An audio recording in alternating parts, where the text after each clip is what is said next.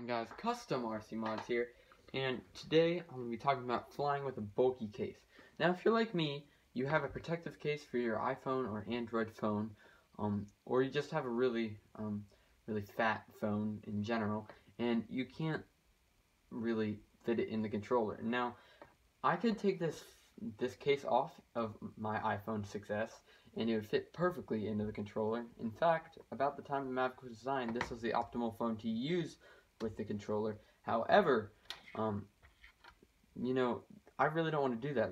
If you know anything about life-proofs, they're a pain to take off every single time you want to fly, and every single time you take off a life-proof case, the actual waterproofing, the reliability for the waterproofing can degrade, and because the seals kind of wear every time you take it on and off.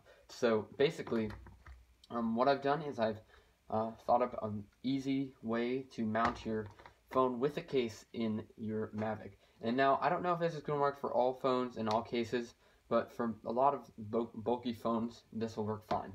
So, right here I've got a 3-foot lightning cable, your standard, just from Apple.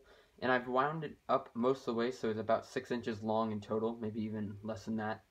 But basically, I'm using the USB port underneath the main controller, and then the next thing I do is I weave it behind the left arm, and you can do either side now, and then I plug it into my phone. Now I use this little waterproof seal cover for the lightning port on my phone, and I kind of jam it into the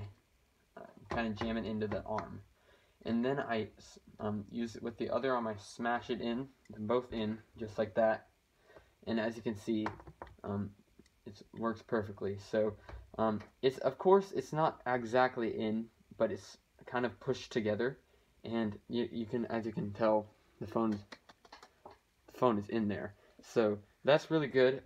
It works just the same. I'm probably gonna get a 6-inch pretty soon because I really can't deal with all this, and I like one of my lightning cords back. But the nice thing about this is I had to take out my little jumper cable from the side of the remote. The nice thing about this is that the cable does not protrude from the handle at all, which is amazing. And also, I can charge my remote while flying with a micro USB cable and a power bank, which is also a great feature if your remote is running low but you still want to keep flying. So there are a lot of different reasons why I did this, just because even if I didn't have a problem with this is a great idea, just because you can charge and things like that I just went over.